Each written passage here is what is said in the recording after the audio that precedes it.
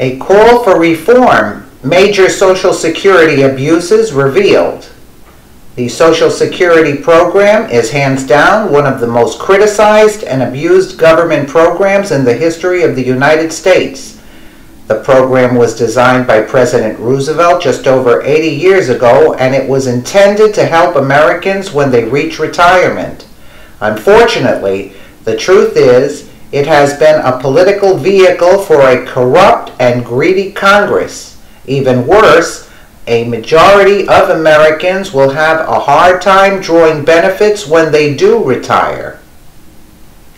These very same American retirees are the individuals that have actually been paying into the system for their entire lives. This is the unfortunate situation only further burdened by the illegal immigrants and refugees that are able to take our Social Security funds. Even more so today, the Social Security system is in desperate need of reform. President Trump ran on a platform to preserve the benefits of both Social Security and Medicaid, but to also change the broken parts of the program. All this considered, the recent news unveiling a scandal that is unbelievable in scope and nature is shocking Americans. The truth is, this scandal only further sheds light on the problems Social Security faces and the challenge Trump faces in fixing it.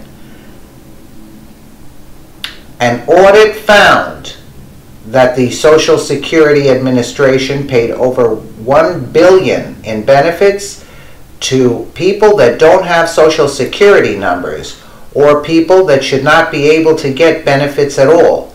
The government's documentation of, quote, representative payees, or people who receive benefits on behalf of someone else incapable of managing their affairs, was evidently massively flawed.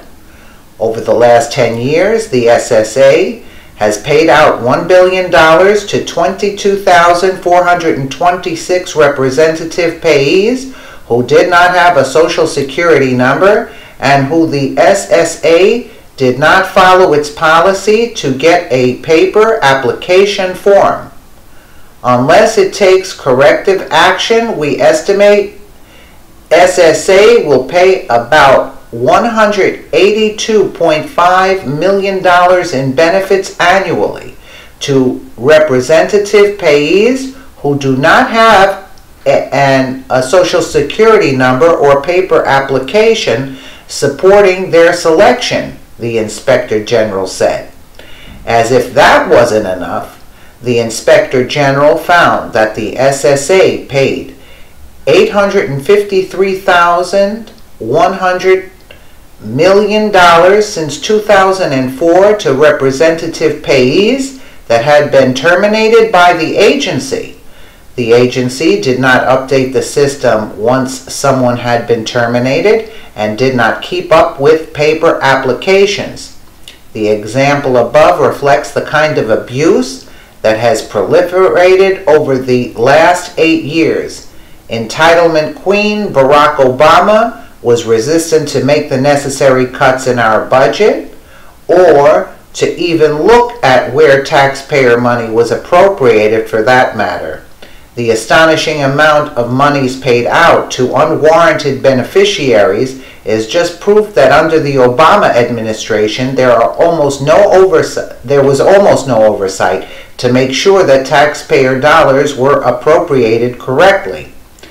It's absolutely sick that all of the hardworking Americans who actually paid into the Social Security program for decades are now denied basic benefits because of these abuses. All the while, many illegal aliens and non-citizens are pocketing billions of dollars worth of support. Comment below and let your voice be heard as President Trump takes our nation in a new direction, where this kind of, quote, Clinton-style scamming will not be tolerated. This is massive. Wow. This is like totally outrageous. Wow, that's a lot. And then when it comes time for the people who have paid into the system, not to be able to get their benefits. That's crazy. That's crazy. Let us know what you think in the comments below, and thank you so much for watching.